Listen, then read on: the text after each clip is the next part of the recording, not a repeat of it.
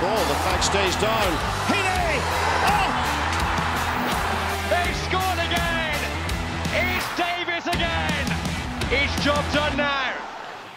Hello everyone and welcome to another episode of the Northern Ireland podcast with myself, Adam Johnson and Andy McComb. Today we are going to be speaking to one of our players who recently made their move during the summer, Conor McLaughlin, who has signed for Sunderland.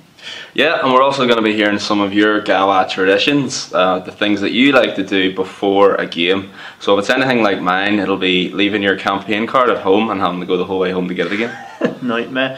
But also we're going to be hearing from our women's team. Some of them went out to the World Cup final in France recently, so we're going to be talking to them about the impact that Women's World Cup has had on women's football and also hopefully for themselves as they prepare for the Euro 2021 qualifying campaign, which starts at the end of August. Yeah, but first things first, we're going to hear from everyone's favourite German nutmegger, Conor McLaughlin.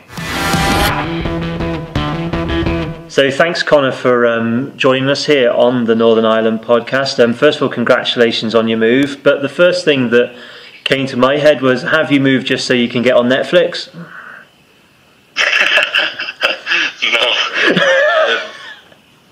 I watched the documentary myself actually, but it's not being filmed this year, so it wasn't because of that. No. Oh, that's a bit devastating. Could have become an actor there. But anyway, but seriously, obviously big move for yourself. Sunderland, big side in League One. Obviously, you're happy to move there.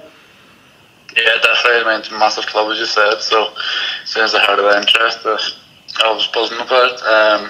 And obviously now that it's done, I've trained the first week with all the lads. It's been a really good week. And is part of the lure to go there is the potential for really getting back and playing first team football again? Yeah, exactly. Everyone wants to play every week. Had a frustrating time for 18 months in Millwall, so the main thing was to get back playing and hopefully over pre-season I do enough to get into the team for the start of the season. And that's the thing now, when you join a new club, what's that kind of process like? How do you find that? Obviously you've done it at Millwall and now doing that at Sunderland. Is it a bit of a rabbit in headlights, or do you kind of just slowly settle in? How does that all work? I think now, because I've done it a couple of times, it gets easier each time you sort of move clubs. Plus all the lads here have been really welcoming, so they've made it easy for me to settle in. And then obviously I've known Will Gregg and Tom Flanagan and Paul Walsh from Northern Ireland, so that made it easier as well. Do links like that help, having players that are already there that are involved in the Northern Ireland setup? Did you speak to them beforehand? I spoke to Will Gregg for a few days beforehand just to get a feel for the club, and he only had good things to say about it, so when you know a few players, it makes it a bit easier and quicker to settle in. And I saw that Sunderland announced your signing with one of our videos that we did when you did obviously the classic double nutmeg against Germany. That was not a bad way for them to introduce you to the fans, eh? Yeah, it was a good memory to have. Just wish I had put the cross in the goalkeeper's hand after, but doesn't matter. She told you to cut the video off. So that's what we can do with video editing, you see. It's a good little highlight to have. And does this kind of, do you feel, obviously help you now when it comes to the internationals coming up with trying to get back into that starting 11 for Northern Ireland? Yeah, exactly. That's my aim. Get back playing, hopefully week in, week out at club level, and that helps you when you get back to the international stage. So, it'll be tough because obviously the lads had a great couple of results in the summer there. So, it'll be tough to get back in, but I'll be doing everything I can too. And obviously you've been in the squads and stuff for Northern Ireland, but just how much does it mean to you personally to get yourself into that first team spot for Northern Ireland? It's massive. Even I suppose you appreciate it more. Now that I've been out of the team for a while, it gives you more hunger to get back into it. I've had some really good memories over the last few years. Obviously qualifying for the Euros, nearly qualifying for the World Cup. So, and now, as I say, as I've been out of the team, that just makes you want to get back into it, make some more memories. And how have you found that? Obviously, like you said, they've had the good results at the start of this qualifying campaign, watching from the sidelines. Obviously, you're happy for the players winning, but it must be hard being sat on the bench there at the same time, wanting obviously to get into the team. Yeah, I mean, every player is frustrating. You want to be playing, but I think that's the difference between sort of the Northern Ireland setup, why it's been so successful over the last few years, because all the players, even the ones that aren't playing, it's a tight-knit group, and that team spirit goes a long way. Obviously, we've played Germany before. How much do you think they've potentially progressed, or do you think it'll be much different from the last time we played them? How much of a different challenge is it going to be now?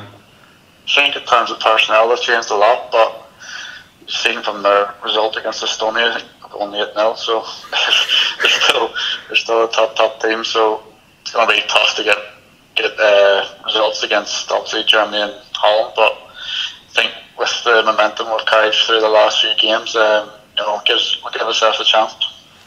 And we were asking Conor Washington about this. I said about how it's interesting because now we go into these games with a weird sort of pressure on us that we know that if we can get something, that Euro 2020 becomes a possibility, but at the same time we've done so well to get to where we've got to. So how do you approach that as players? Obviously you'd be gutted not to make Euro 2020, but you couldn't have done anything else up to this point to even get close, if you get what I mean. Yeah, I know what you mean. Also in terms of the fixtures, we're underdogs with the games coming up now, but in the past, Northern Ireland teams have shown they can get big results when we need them, so we'll be doing everything we can to hopefully have a few more memorable results against two big teams, which you never know might get us across the line and qualify for the Euros again. Just coming quickly back to your move to Sunderland, they're obviously so close to getting promoted last year. Is there a real sense of optimism now that you guys can get over the line this year? Yeah, I hope so. I mean, as I said, it came close last year. Obviously, it's a massive club in League One, and we'll be putting pressure on ourselves to hopefully to be up there to get promoted out of the league. So that's another thing of why I came here as well. You want to be part of a successful team, so it's a tough league One now. With there's a lot of good teams, so it'll be a tough, hard season. But as it's shown last year, hopefully we can go one step further. And obviously you've just come from the Championship, and I imagine also that playing for Northern Ireland over the last few years, you've played in front of the big crowds, and obviously Sunderland's going to be a big crowd for what is smaller teams in League One. Do you feel like that will help yourself? You've played in all these big matches, that your international pedigree actually will put you a long way in this Sunderland team as well? Hopefully, yeah. I mean, the supporters have been great with me since I arrived. The Twitter went mental, if you want to say, in terms of followers and stuff. So just shows you the amount of support that the club has. I'm sure the team will be hoping to get the fans behind us from the start of the season, and it'll be tough for teams coming to the stadium elect. If we manage to get up in games, it'll be tough for teams to live with us. You'll have to try and catch up Paddy McNair's Instagram follower number. That'll be the next one. he's had a good head start with his. It's not really fair, but No, he's been flat out on that for a while now. So you can't compare yourself. He's got a good social media game on there. Yeah, the man loves it. But obviously you mentioned Will Grigg is going to be in the dressing room with you. Is there going to be, obviously that's a friendly face there for you, but will there be a sense of rivalry there between who has the better beard? I don't know. He likes to keep his long. When mine goes long, I look homeless, so I'll try and trim mine up a bit. No, you are right. I have to go for the shorter beard, otherwise it just doesn't look right. You keep things trim. That's it. Mine looks messy, and Greg's just looks the same all the time. And so then looking ahead for Euro 2020, obviously you're part of the squad that got us to Euro 2016. Do memories like that, obviously being fresh in your mind, help you and the players wanting to get there once again, to know how big of an achievement and how big a reaction it was to us getting there last time? Yeah, I mean, the memories of Euro 2016 will stick with all the lads for the rest of their lives, so to have a taste of that and then haven't come so close to qualifying for the World Cup, we want to have a taste of that again. That we've started really well in the qualification for the Euros again. So obviously, as I said before, it's going to be a tough task now with a lot of hard games coming up, but that their memories in 2016 will hopefully get us across the line. So that's looking at the past, but looking to the future slightly. A fellow defender in the Northern Ireland setup, Daniel Ballard, has had a move recently as well to Swindon. What's he been like in and around the squad? Has he been settling in well with you? Yeah, he's a quiet lad. Obviously, he's young. Comes from Arsenal, he's got quality. He's done really well since he's been in the squad. All the lads have been really impressed with him. So, that little move now to Swindon will hopefully help him in the next stage of his development. And I personally don't think he could have picked a better team. He'll be hoping he does that. I was buzzing. Any Swindon Town Northern Ireland link we can get, I'll have. I genuinely don't think I've ever seen Adam as happy as when Daniel Ballard moved to Swindon. He's a great signing for you. I'm very, very happy. I think he'll be great for League Two. But finally, Conor, then, just to say, obviously, good luck at Sunderland, and we'll see you soon, obviously, over here. But talking about those next games, Luxembourg and then Germany here in Belfast. Obviously, played the Germans here before. What do we hope from that game? Obviously, we played the Germans so many times recently. Is there anything that we have to do differently, or is it just kind of approach the game the same as we have before? I'm not sure. Obviously, the manager will he'll be coming up with game plans for them. It's tough against Germany because they're going to have a lot of the ball, obviously. So it'll be tough, but I'm sure we'll get a couple of chances in the game. Not to take them as always when you play against the big teams. So nothing really changes in that sort of aspect. But with got a lot of teams in the squad, so I think it'll be a different game.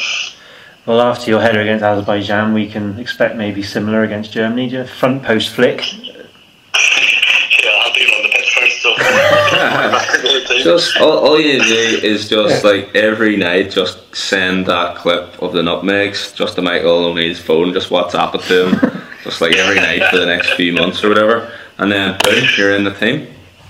As a defender, I think I need to get some clips on my defender first. That's the main thing. That is the main thing. Well, thanks for your time, Conor. Appreciate you joining us here for a chat, and obviously good luck with the season, but we'll see you soon. Thanks very much, Conor. Thanks very much, lads. So thanks to Conor McLaughlin for his time in talking to us all about his move to Sunderland, and good luck for the upcoming season. But now we're going to head over from our senior men to talk to our senior women all about the recent Women's World Cup and their upcoming qualifying campaign. So we're joined on the Northern Ireland podcast by Demi, Vance, Jessica Foy, Northern Ireland and Glentoran women teammates.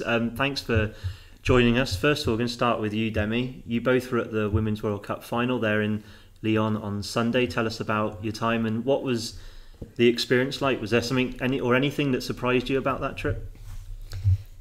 No, like we turned up to the final and it was just like a sea of orange. So it was like thousands of Holland fans. But we got into the stadium, the atmosphere was just electric. It was unbelievable. And Jessica, for you, was there anything that when you walked into the stadium, was there a different? I know obviously you played against Holland. In Holland, I was there for that one as well, but was there something about the atmosphere or anything that was surprised you, or how many people were there? Yeah, it was a fantastic experience. I mean, the atmosphere was incredible. To see the similar support for Holland, when we played them away at Holland, and then the same travelling support to come to France for the World Cup final was incredible. But there was thousands upon thousands of USA fans. I mean, you know, they just covered the stadium, and I think most of the neutrals were even there supporting the USA. But the atmosphere was unbelievable, and you know, it's something that everybody would dream to play in, because you know, the crowd was amazing. You know, the whole event was incredible. The whole build up to the final. Everywhere in Lyon, you know, you would know that there's a Women's World Cup final going on. You know, there's posters of female footballers everywhere, and you know, the whole town was buzzing. So it was all in all an incredible experience. I had an American accent by the end of it. As women's footballers, how does it make you feel seeing that amount of people turning up to a women's football match? It really was amazing.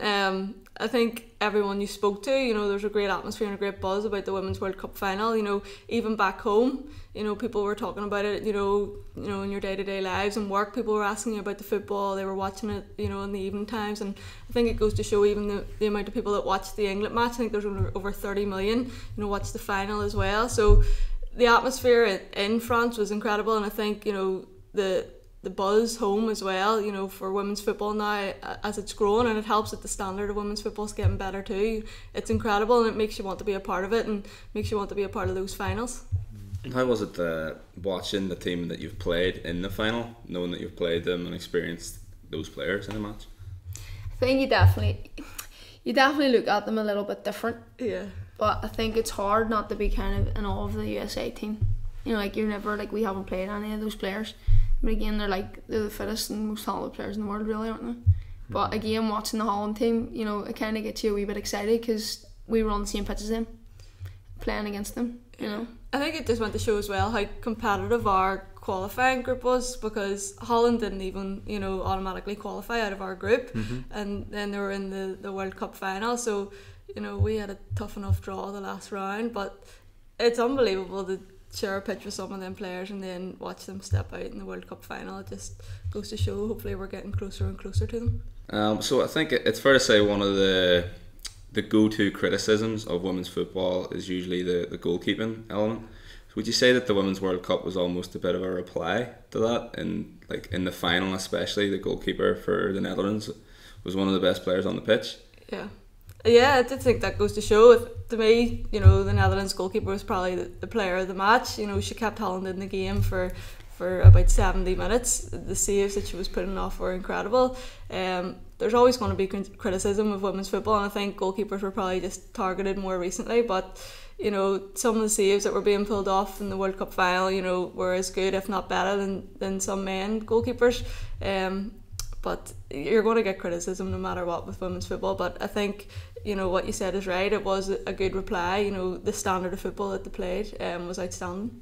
With obviously you've got the two games coming up, the double header, September and August.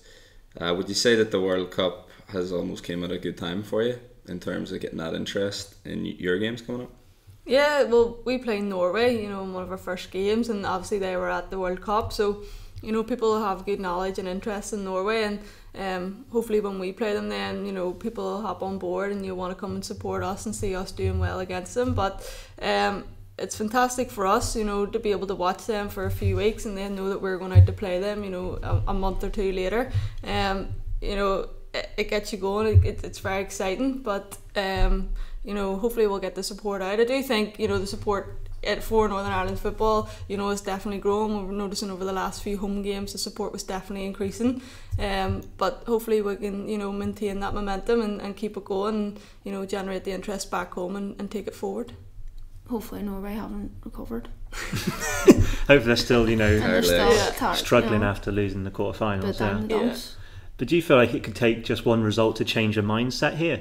It literally could take just one result. I don't think it would be the fact that you would need to go and qualify for a tournament. I think even just one result could just change people's mindset, maybe. Definitely, I think one good result, and you know, people then talk about us, and then more and more people want to come and watch you, and you know, then you get, you know, all the younger players involved in the academies, and they want to come out and watch you. So you know, hopefully that's what we're aiming to do this campaign, is, you know, is have a few surprises along the way, and you know, really compete and hopefully get a few points off the top teams.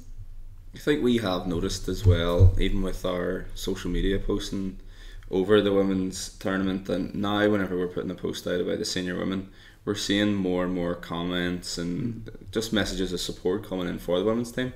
Is that something that you like to see? Obviously, seeing that support coming in from the fans. Yeah, definitely. Any comments are good comments. No, but like it's good because like they're seeing the posts, so they're seeing when the games are on, and then whenever it comes to the men's games, like I think they get told there's women's games on, don't they? The games. Yeah. So as long as we keep getting the posts and stuff out there, and like you said, a bit of run of good results, they're going to want to come watch us as well as the men.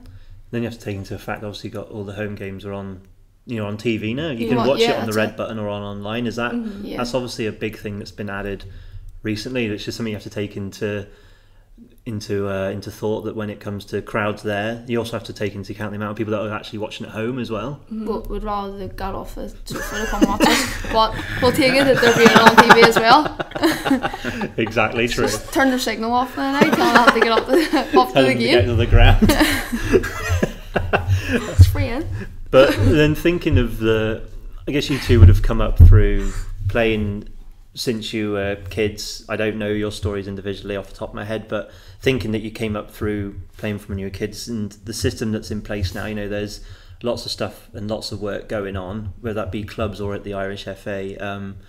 Do you feel like that's obviously a step in the right direction, but ultimately is about producing the next sets of you guys playing international football? I definitely think domestically the academies are definitely growing. The amount of young girls that are now participating in football is fantastic. Every Saturday morning there's so many just solely girls only football, which is fantastic to see. And then you've got the county and the excellence squad, so we're hoping in a few years time that'll start to filter in and start to impact the senior team. But already we're kind of seeing the effect of that, with Megan Bell already making an impact on the senior team, and now she's away to play in England. So I think we're starting to see the rewards of that system in place, and hopefully in a few years time there'll be more and more young girls coming through and breaking through into the national team. I think too with Megan just signing for Durham, it shows that there's a bigger and better pathway for girls to get from here over to England, a lot more support. So as we start moving forward, hopefully the girls start growing up, and as much as we want people to participate in our league, but ultimately England's where the girls want to go. And you say with Kenny coming in as new manager, do you feel like this campaign is going to be a transitional one, or do you feel like it's something that you just need to get on and just get results straight away? Like, how do you approach this, or is it just kind of first game, doesn't matter if it's a new manager or a new style of play, it's just about getting results? Or do you see it as this campaign, we can see it as a transitional period? How do you approach that? No, I think we're definitely still, we're looking to change a wee bit, but we're still, optimistic that we're going to get results in it. A lot of training camp there in June, and everybody was very exciting. It's nice to have a bit of change, and everybody's ready to go and ready for the challenge, and I think everybody adapted well to Kenny's style, and everyone was enjoying their football. So I think that makes it a lot easier to kind of change the style of play if everyone's enjoying it and everyone buys into it. But we know it's going to be hard work, but it's very exciting for us. For the Northern Ireland fans out there, maybe it might be their first women's game that they'll be watching. Who should they be looking out for that's going to be getting the goals for Northern Ireland up top? Like, who's their rapping over? What number? We haven't got our numbers yet. Brown hair, just use yours a headband. No, I'm joking. Rachel Furness. Yeah. She'll be on the watch. Rachel Furness. Simone McGill. She's trying to catch up on Rachel Furness's goal tally. Rachel holds the record. Every time Simone scores one, Rachel scores one back. So she keeps. She sometimes scores two.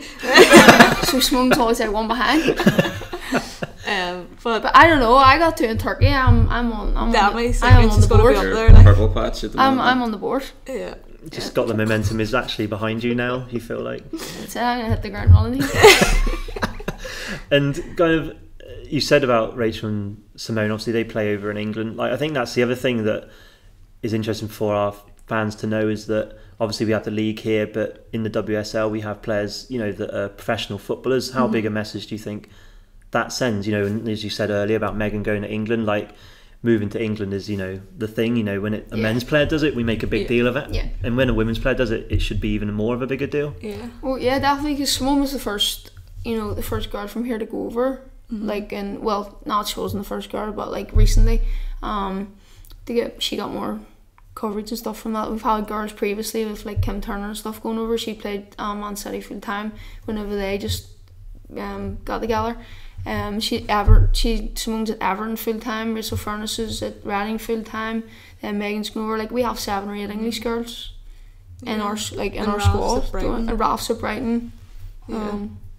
I'll be here all day trying to talk about it is fantastic. I think it's hard for girls in Northern Ireland to kind of break through in the English game over there, but like you said, it's just creating that awareness. And I think if people come out and support us, and you know, they can see the standard of football that's on show, and you know, the quality that we now have in Northern Ireland, it's fantastic, and it's exciting for us to be able to play with those type of players. And you know, we're up and trying to compete with them, and you know, showing that we're, you know, just as good to try and, you know, get results for Northern Ireland.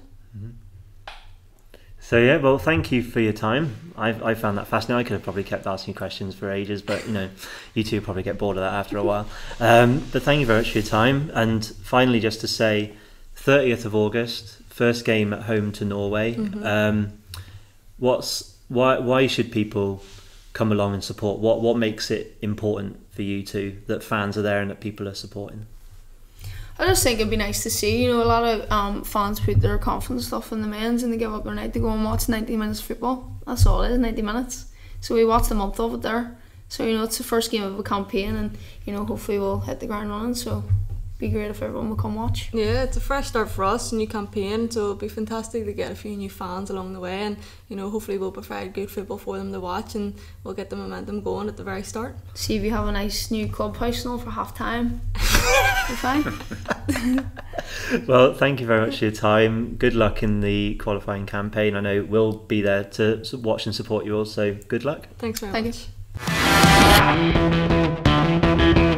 Okay, it's the moment you've all been waiting for. We're now going to go and talk to some of the GAWA. We're going to hear some of your traditions and the things you like to get up to before going to a game. First of all, we're going to be hearing from Stuart from the NI Fans Twitter page. And in order to do that, we're going to have to go to the GAWA Zone.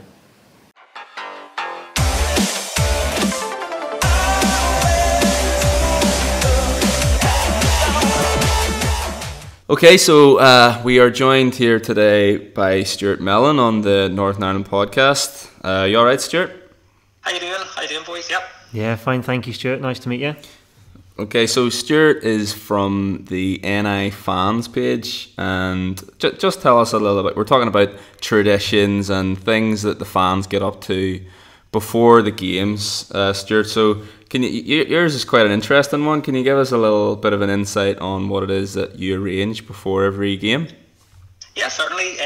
I'm part of a sort of help take the Northern Ireland fans team, and what we would do is we would try to arrange games against the opposition fans of the teams that are coming to play the full internationals at Windsor Park, or even away from home as well. Brilliant. And so over the years then, I'm sure you've had some crackers. Is there anything that stands out for you? Well, there's been a few matches actually which really stick in the memory. The first one during the Euros in 2016, we played Germany. Okay. And it was Germany who arranged all this here. They actually have a very professional outfit, and people who are actually paid for by the German National Football Association to arrange these matches. Right. So we managed to arrange a match against Germany underneath the Eiffel Tower. So we did before the full international that evening, which was obviously an amazing experience for everybody who was involved. It's a big goal, isn't it, the Eiffel Tower? Oh yeah, there's some size of net there. I think even Pat Jennings might struggle in that one. How long? So that was definitely a big one. And another one as well was we actually competed in a tournament over in Ukraine in a place called Lviv, which was called Eurofans. We're invited over, so it's part of a sort of a football competition where they try to get people to come over and do a wee bit of charity work for them as well. And you play obviously teams from different nations, and it's about friendship and sort of getting to know everybody like that. So we ended up in the second day. We qualified through our group, and the second day we played the favourites, who were Ukraine. And we thought to ourselves, we're probably going to go out in this match because they'd hammered everybody 6 and 7-0 in their group games. So it turned out just before kick-off, we had the kick-off, and one of our midfielders, whenever the ball's kicked off, noticed the goalkeeper was still off his line, so he logged him from like 30 or 40 yards to put us 1-0 up straight away. Class. That's how you do it. The rest of the match was basically just backs against the wall. So it was typical Northern Ireland performance. You took the words out of my mouth. Yeah. So it was grounded out. Equalised with it to make it 1-1, and then we ended up winning the penalties. So we held them out. So that was unbelievable. So it was that time. If there's one thing we know, it's that Northern Ireland beats Ukraine. So definitely. I think even back, and that was 2013. Even back then, we beat Ukraine. Yeah. Very good. So Stuart, can you take us back to what was the reasoning for this fans team starting? What is it, just for a laugh? Is it for a reason? Like, can you just tell us more about that? Yeah, well, it's been actually going on for over 20 years, so it has, which probably would surprise quite a lot of people. It came out of the brainchild. There was a fanzine back in the day called There's a Wee Spot in Europe, and there was a couple of guys, Marty Lowry and Andy Cohn, who they'd been away to Germany, one of the World Cup qualifiers, and obviously the Germans had been really good hosts, so they thought to themselves, whenever they come over to Northern Ireland, we'll try to put something on for them. And they decided to arrange this fans match with the help of other people, obviously other Northern Ireland supporters. I mean, this is back in 1997, so the first official fans match happened at Wilger Park at Dundela against Germany, and unfortunately that day Germany ran out the winners 6-4, but I think they might have had a few ringers playing for them that day, so they did. And then really it's just escalated from then, so it has just getting in touch with other countries and seeing other associations, see whether they had fans teams, and again, just over the years then it just went from strength to strength. Would these games, would they be kind of Belfast based, or where would you arrange them to be? Well, usually the matches, obviously the teams that are coming to play us in Belfast, they request obviously to play somewhere close by, so it's basically the greater Belfast area.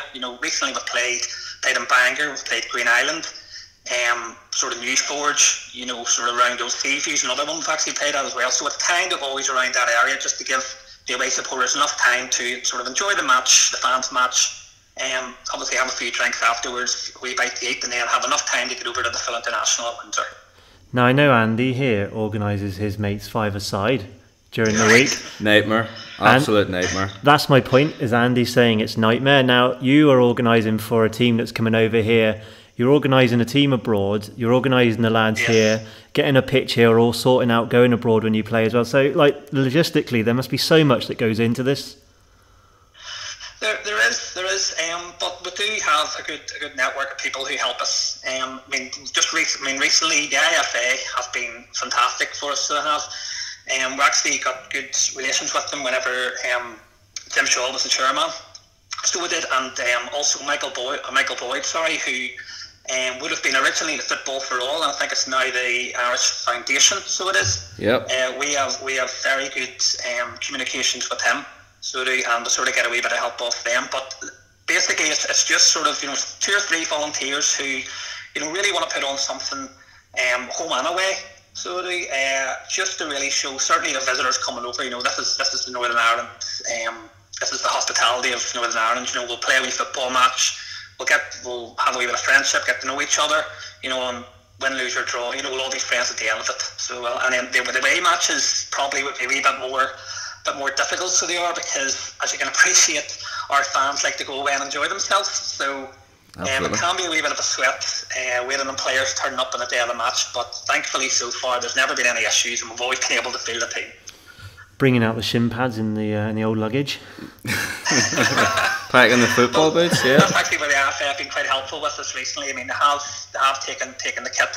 Whenever we have travelled away matches, they have actually transported the kit for us. So I mean, they've been a fantastic help in that respect. Very good.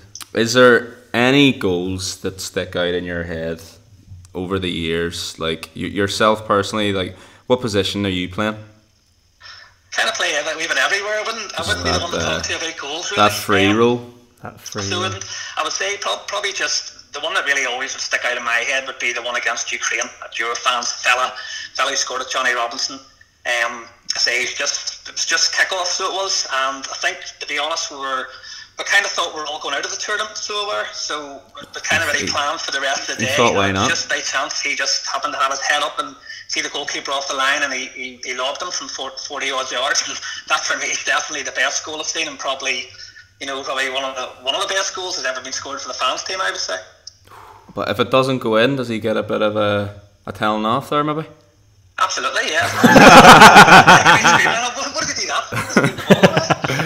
But it went. Thankfully, it went in, and as I say, it turned out to be an absolute unbelievable match. So it did, yeah. And for yourself as well, does it almost feel like, well, you are representatives for Northern Ireland, especially when these teams are coming over? Does it feel that way? Like you almost have a sense that you really have to show what Northern Ireland is all about whenever these teams come over? Yeah, it definitely does. Whenever we really got involved with Michael Boyd at Football for All, we actually have our own fans charter as well, which we would sort of read out what's expected, before the match, and we get all the players to sign that there, so they have to buy in to the whole Football for All, ethos that we try to promote. So everybody who does play, they always afterwards they're always so delighted, and they're all like, we've represented our country, okay, at the fans games, but I think it's an important, very important part of the IFA family to have that there, because I know that a lot of fans from the visiting countries go back and speak highly to other countries and say, whenever we went to Northern Ireland, we're treated really well.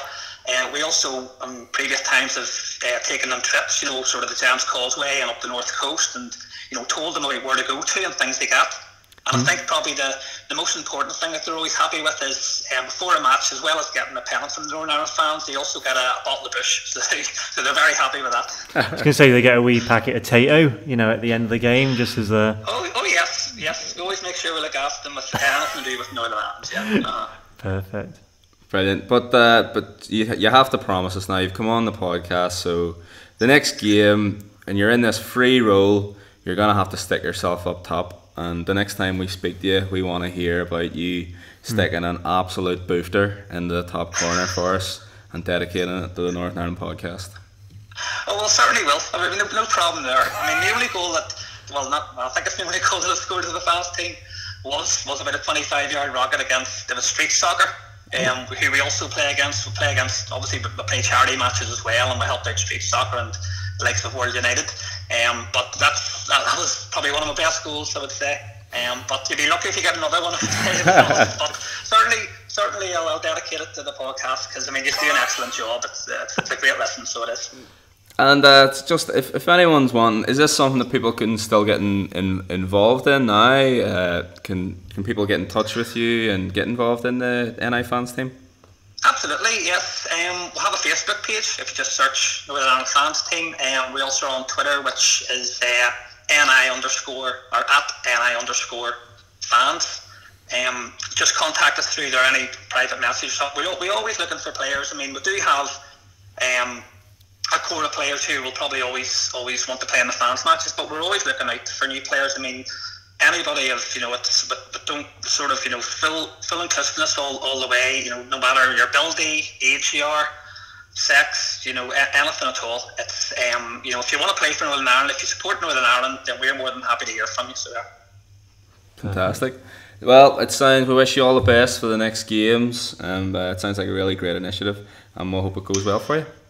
Brilliant. Thanks very much. Okay, so we've just heard from Stuart there, and now we're going to delve in to Facebook, Twitter, Instagram responses from the GAWA, who have submitted what you guys like to get up to before a game. So I have one here from Rachel Douglas on Instagram, who says, I always wear an NI top to bed the night before. I think that's solid. I think you have to, shows commitment at least. Save you getting ready in the morning, wouldn't it? It's true. You're already match ready. Just straight up. Straight up and out. Straight up and straight to the ground. Liking that, yeah. Yeah, what else have we got here? We have a guy on Twitter who said that during the Czech Republic game, and Chris Brunt was just setting up to hit the free kick, and apparently he said, this is from Timmy Morrison, he said his mate said, Timmy, if Brunt scores this, I'm going to be flat down those stairs. And he said Brunty, of course, sticks it in the top corner, bottom corner, and puts it away, and true to his word, Fergie took off like a bat out of hell down the steps. which is funny in itself. Yeah. But the follow-up underneath it says, saw him at football training a few days later and he could barely move. It turned out he had actually fractured his ribs. Oh. And not 1 but 4 laughing emojis, which is a bit fly. 4's a bit much, maybe 1. It is quite funny, but fair play to him there for... Oh, Fergie has replied. Oh, Fergie replied. I didn't know this. Yes, with hashtag worth it. To be fair, definitely was worth it. Fair play, Fergie. We have one here from Brendan who says that he brings all 4 Northern Ireland shirts and changes them every 22.5 minutes. I don't think that's... I think that's probably not true. Is his username @nottrue? Things that aren't true. Yeah, I don't think that's true, but I think that would be quite a funny one. I mean, if someone's doing that, then fair play. I genuinely hope that is true. Zach Kidd says he always brings a packet of bonbons. To be fair, sweets in the pocket is always a good idea, because you don't want to be getting up during the game or to go get food. If there were more people like you, Zach, the world would be a better place, and we'd also have a lot more bonbons sold. Someone's put left sock, left boot, right sock, right boot, which makes you think this is a player, but there's just a guy called Aidan White, so he's probably not playing. But he's bringing his football boots, apparently. Oh, Adam Higgins. I screamed GAWA a few times to get in the mood. Which, I'm visualising that just like in a dark room, and he's just sitting there, just shouting GAWA. And then he's out the door. And then he's ready. And then he's ready, and he's pumped, ready for the game. The mum downstairs, Adam, are you not ready? The car's running.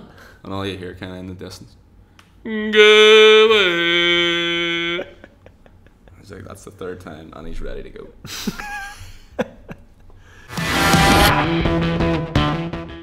Thank you to everyone for listening to today's Northern Ireland podcast, and thanks to our guests Conor McLaughlin, Demi, Vance, Jessica Foy, and our GAWA fan Stuart, and we'll see you all again in 2 weeks' time.